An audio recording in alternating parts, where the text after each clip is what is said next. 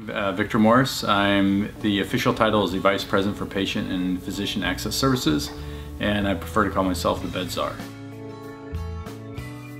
As we showed them the ability to improve throughput and how important their input was and their feedback, when they saw the tools that we had and to see that we could actually change what was happening, they became very involved. The more they were involved, the better our efficiency became.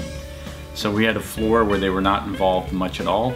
We were collecting data about why patients weren't getting out by 11 a.m. We were able to show that a large chunk of it was due to physician workflow. They took that on themselves and said, this can't be true, this isn't us. When they looked at the data and saw what was happening, they said, yes, it is us. Became very involved and saw big changes in 11 a.m. discharge for that floor. And then from that point on, we started to get lots of involvement from many physicians in multiple different specialties you never thought you could get people to be excited about something like safe patient flow and patient throughput.